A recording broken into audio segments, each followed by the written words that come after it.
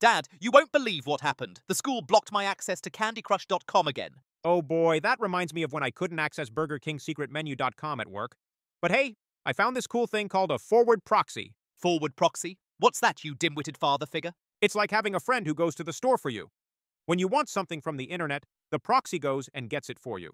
Fascinating. So it's like a middleman between me and the websites I want to visit? Exactly. And get this. It can hide your real location, like when I pretended to be in Canada to watch their Netflix. I see. So it can also filter content and cache frequently visited websites to make them load faster. Yeah, it's like having a super fast butler for the internet. Companies use it to control what websites their employees visit. Ah, so that's why I couldn't access my precious Candy Crush. The school's proxy is blocking it. Yep. But remember, proxies also keep you safe by hiding your identity online. It's like wearing a disguise on the internet.